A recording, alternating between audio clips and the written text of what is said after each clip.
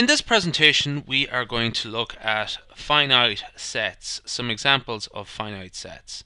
So what we're going to do is look at these few examples here, and we're going to state whether or not they are prime numbers. In finite sets. So the first one we have is the set of prime numbers. And just as there are an infinite number of numbers, there's an infinite number of prime numbers. So this case, this is not a finite set. There's an infinite number of prime numbers. So the answer to that one is no. The next one is a little bit more clear cut. The set of two-digit prime numbers. So in this case, what we will have start off with 11, 13. What's the next one is 17, and so on, all the way up to the last one, which is 97. So that's a finite set. We could actually possibly write them all out, and there are actually, I think, about 40 of them altogether, or give or take. Anyway, so you can actually just write all of them out if you have a bit of time on your hands. So in this case, the answer is yes.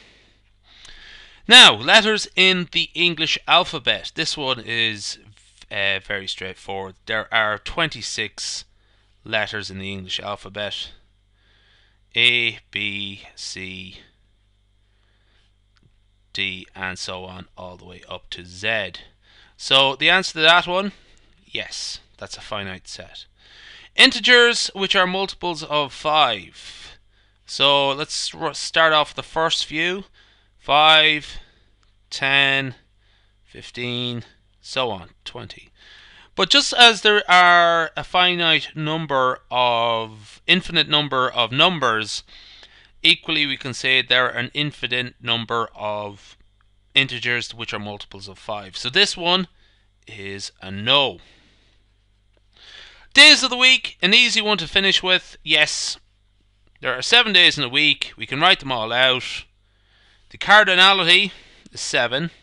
So Monday, Tuesday, Wednesday, and so on, all the way up to Sunday. And the cardinality, that one is 7.